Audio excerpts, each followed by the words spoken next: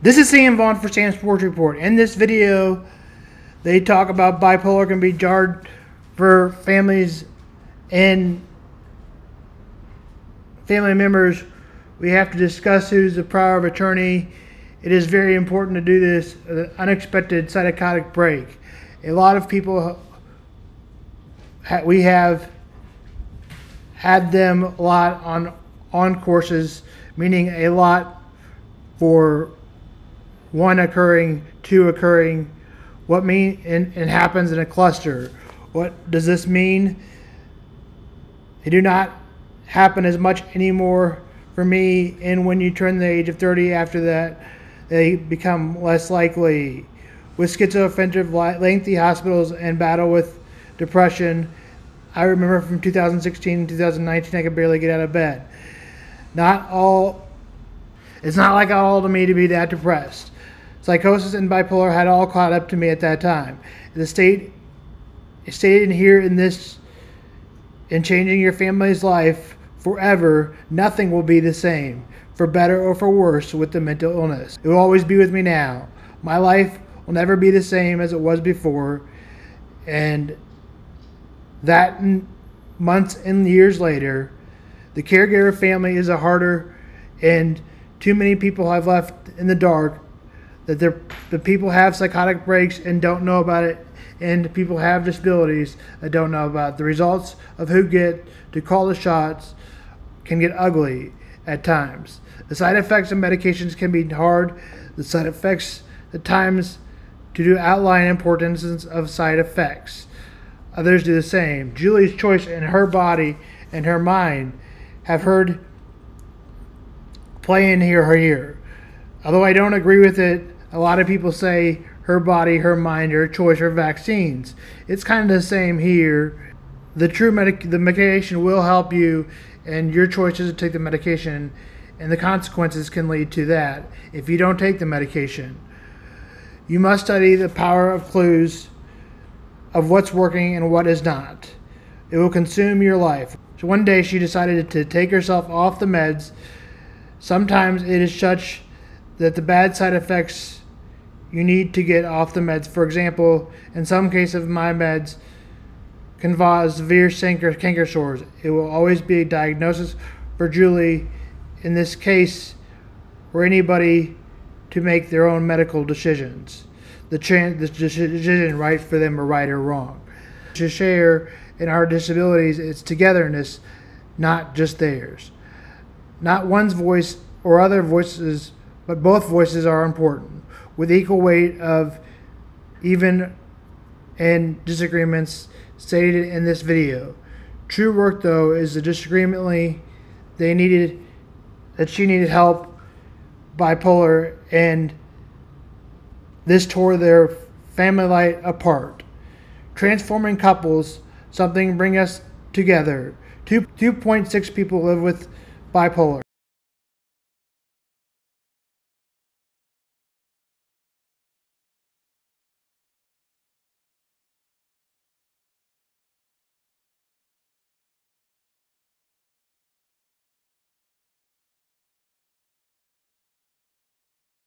That's Sam Vaughn's mental health.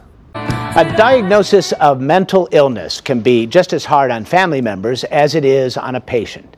Tonight, Mark Lukacs offers his humble opinion on the importance of allowing caretakers a voice in someone else's care. At age 27, my wife Julia suffered an unexpected psychotic break. It upended everything we thought we knew. Over the following 5 years, she had 2 more breaks, all of which meant lengthy hospitalizations and even lengthier battles with depression. My lovely wife Julia has bipolar disorder, a diagnosis that has radically transformed her life. Wait, let me rephrase that. It's a diagnosis that has radically transformed our lives, an obvious but important clarifier. The caregiving experience of mental illness is an unsung narrative, and it's too often that family members are left in the dark around treatment and recovery, either by doctors or by the patients themselves.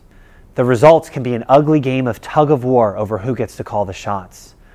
It certainly was that way for us. Julia wanted to have her say, and I wanted to have mine. She didn't like the side effects of her medication. I rationalized that the side effects were better than the psychosis. I scheduled us for yoga and painting class. Julia stayed in bed all day. As the one living through the lens of suicidal depression, Julia's voice obviously mattered. It was her body and her mind. She was the one taking the pills, so her insistence that she had a say in her treatment was natural. But that insistence often fell at the expense of my perspective, the caregiver, the one the doctors entrusted to get Julia to appointments and make sure she was taking her pills each night.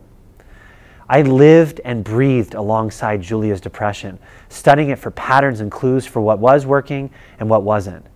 It wasn't my diagnosis, but it consumed my life. Julia and I were working for the same goal, but in opposition, deadlocked in an unspoken resentment over whose voice mattered more. One day, she took herself off her most disliked pill, the one with the worst side effects. She didn't ask anyone for permission to do it. I freaked out. How could she play her own doctor? Didn't she know that this is how families lose and mental illness wins? It turns out the doctors agreed with her. She was ready to be done with that pill, but they also agreed with me. It was dangerous for Julia to make her own medical decisions. We were both right and both wrong. And this was our lightning rod moment, the epiphany that helped break the cycle of mental illness as a zero-sum game. We chose to redefine her illness as something we shared, ours, and not just hers. Not one voice over the other, but both voices, with equal weight and validity, even when in disagreement. Bipolar disorder had been tearing us apart. But this subtle change of a pronoun from hers to ours transformed it into something that could bring us together.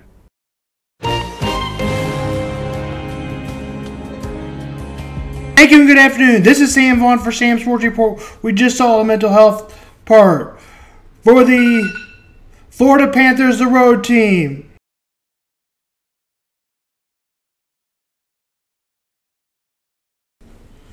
Alexander Buvak will start at the center position. At the left wing, Zach Hyman. At the right wing, Sam Reiner at the left wing. At the right wing, Carter Verhaeghe. At the left defense, Matt Tanaka is at the right defensive player, and Sergej Bosky is at the goalie. The Panthers go for the first cup. Oilers to host. Now let's meet the Edmonton Oilers starting lineup, the home team. Ryan Nugent will be at the center position for the Edmonton Oilers. And Zach Hyman will be at the left wing. And at the right wing for the Edmonton Oilers will be Leon Dastro. And Connor McDavid will be at the left defense. And at the right defense, Evan Bouchard.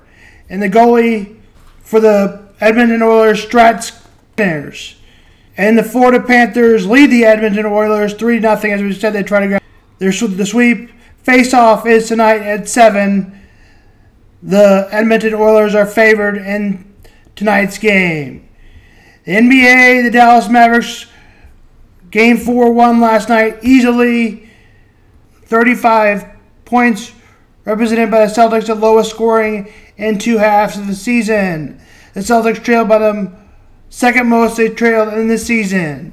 The Celtics will try to take Game 5 back. I think they will. As I said, the Mavericks will grab 1. I said in Game 3, but it was in Game 4. We'll talk more about this Monday and tomorrow. Either mental health or motorcycling. We'll go into that. Here's that link at the end. The Cubs and Cardinals split the first 2, with the Cardinals winning last night and the Cubs winning today. Game decided tomorrow and the chance for the Cardinals to get at 500. Mike Velasquez will go for the Cardinals and Jameson Tomlinson will go for the Cubs. The Royals lose another game. There were 2 home runs in the same inning as Cole Reagans gave them up, and then the Royals gave up the lead in the 8th inning, which the Royals have done more often is give an unearned run. The Royals lose to the Dodgers 4-3 after leading 3-0. Tonight, the Royals will have Seth Lugo on the mound, who's came back down to earth in his last few tries. He's hoping to get off on another planet and have another great matchup. Yoshini Yotama will go for the Dodgers. He has had a good season. This is Sam Vaughn for Sam's Sports Report.